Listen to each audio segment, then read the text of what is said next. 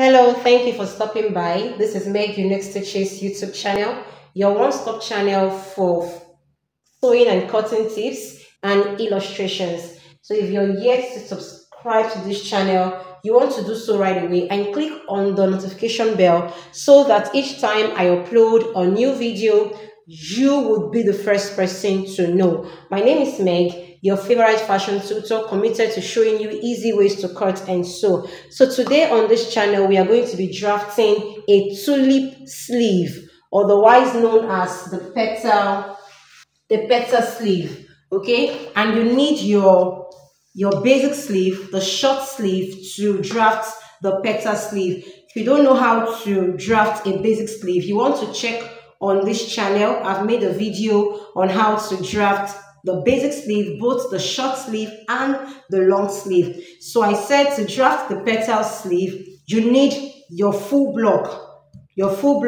basic sleeve. So the first thing you want to do is to get the midpoints. Okay, you want to mark the midpoints of this pattern. So here, right here, is the midpoint. Okay, this is the midpoint. Okay, so here's the midpoint. So once you have marked the midpoints, you want to also, once you have marked the midpoint, this is the armhole area. This is the part that will go around the armhole. So you want to get the half of either of these, either you want to get the half from this point to this point, or from this point to this point. So let's use this part of it. So let's get the half of the midpoint of from here to here. It can either be from here to here, whichever part you're choosing. So how to go about that is simply you place your tape rule at this beginning point. Okay, place it around this point like so, and you want to just fold over.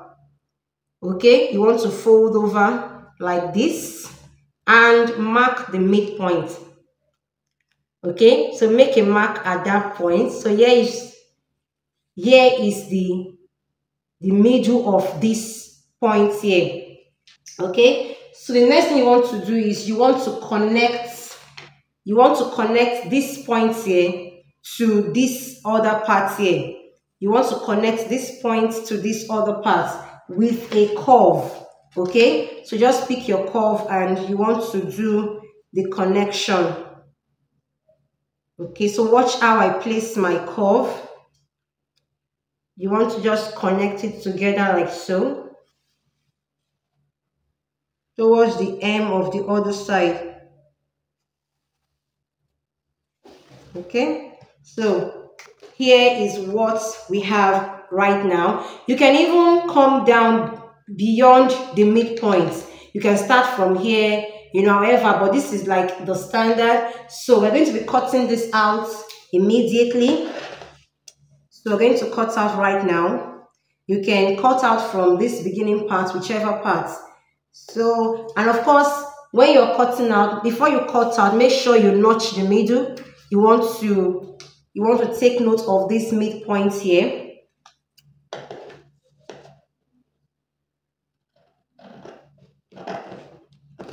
So I'm just going to cut out. So once you're done cutting out, this is the part we are going to be working with. So I want to just kind of trim off this part more. So this is the part of the sleeve we are going to be working with. Remember that we cut it out like this. Okay, so this is the part of the sleeve we are going to be working with. So we're going to be tracing this on our fabric. Okay, we'll trace this on our fabric right away. Okay, like I said, this is the part that we need. So I'll just take off this part and we are going to trace this on our fabric. Now, mind you, if you are going to be using one fabric for the tulip sleeve, all you need is to fold this into two. Okay, you fold into two like so, and you place it on it. Okay, you fold into two and you place on it and just cut out. if you have not added your allowance to your pattern, you want to of course add your allowances round, okay? But in this case, I want to use two different fabrics so that we are going to see the beauty of the tulip sleeve. So what I will just do is to place this one pattern on this fabric without putting on fold. So I will just place it like so, okay? Let me bring it this way. So I'll place it like this, you can see. I'll place like this and I'll just trim it, okay? So I'm not going to be adding allowances because it's assumed I have done that on the pattern already. So we're going to trace out this pattern on the fabric, okay? So just trace it out. Make sure you are holding the pattern down. Make sure you can pin it down if it would move around, okay? So just trace exactly.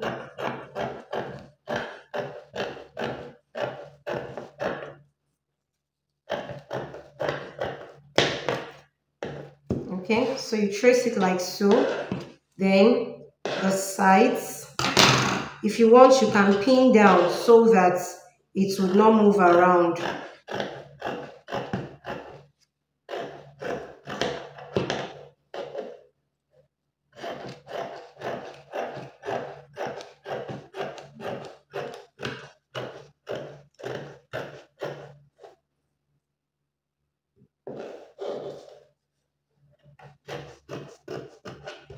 Okay, so I've cut out. Don't forget to notch the middle. Remember, this is the middle, the mark the notch we made earlier. So on the fabric also, you want to notch the middle. Okay, so we have notched the middle, and of course here is the armhole area and here is the middle. So we are going to be, we need another one of this. Okay, we need a second one, so we're going to be tracing it. So we need we need one more of this. So I'm going to be tracing this on this other fabric. Remember I said I want us to have two different fabrics, okay? So all you need to do is make sure you note this is the right side of this fabric. Here is the wrong side, and for this one, this is the right side and this is the wrong side. So make sure that in your placement, it's either you place it right side facing right side or wrong side facing wrong side. So this is the right side and this here is the right side. So I'll just place it like so, right side facing right side, and I'm going to be tracing exactly what I have here. Okay, I'll just trace. Make sure you hold it down firmly so that it doesn't move.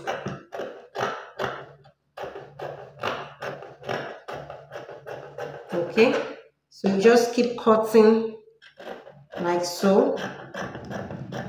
Remember, if you want to use just one fabric, just put it on fold, then you'll be getting the two pieces. But because we want to use two different fabric, that's why I did not put my initial fabric on fold. So I'll just cut along this line now. You want to pin down, please. If you know it's going to move around, you want to pin it down. So right now, I will just, don't forget to notch. Also notch this other, the one beneath, because that's the midpoint. You need that notch. Okay? So you want to notch it also. Then you can open up. Okay? So we have it like this. So then you put these notches together. You put the notches together like so, making sure that it aligns. So you can see, look at the notch on the other fabric, look at the notch here. So you want to place it together like this. And here is our tulip sleeve. You can see the tulip effect, the petal effect, okay? Now you can have, let me just pin this down. Okay, so I'm just going to hold it down with my pins. Okay, so I've pinned it down. If you have any question, please feel free to drop your question in the comment section of this video. Okay, so here is our tulip sleeve. Look at how nice it is looking. Now you can have a double of this. You can have another tulip on this particular one. So to go about that, all you need to do is to bring back your pattern. This is the pattern we used in getting this. Bring back your pattern like this, and you want to create another shape. So just, this is the midpoint, remember? So just step up. You can step up, let's say, can step up by 2 inches or even 1 inches, 1.5. Then on this part also, you want to step up, let's say by 2 inches. Okay, it depends. Okay, and you want to also connect together. You want to connect together. Okay, so I've connected, you can see. Then you want to cut out.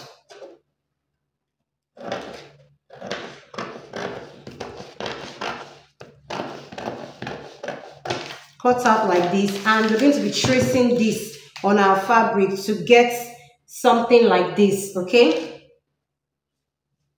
so you bring back the fabric and we want to trace.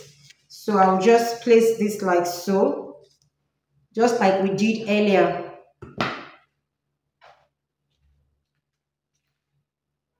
All right, so I've traced this smaller piece. I've traced it on the fabric just like we did for the other one, and I've notched it, and I've notched, look at the notch here.